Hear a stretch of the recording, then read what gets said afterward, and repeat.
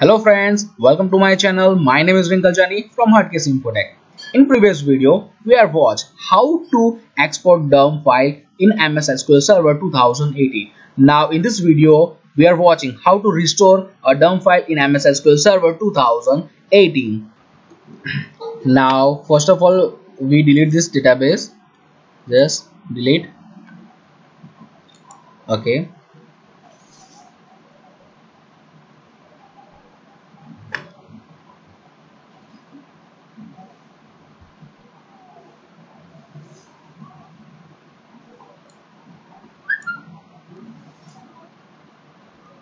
Alright, so my database has deleted. So now we have to restore our database. So right click on database option and just select this restore database option. Okay, now you have to choose device and select this tab. Now add. Okay, this is your backup folder.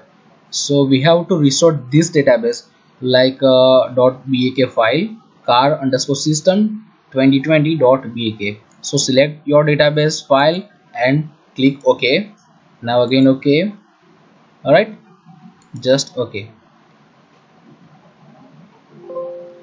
Alright, your database has successfully restored.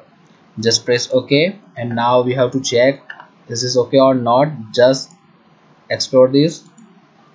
Alright, and table also.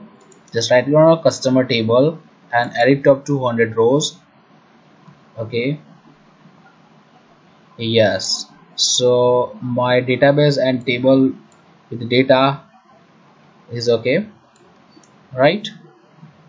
So guys, thank you for watching this video. Please like, share, subscribe, and please, if you want to see more videos, so press bell button also and go my website www.hardcaseinfotech.com.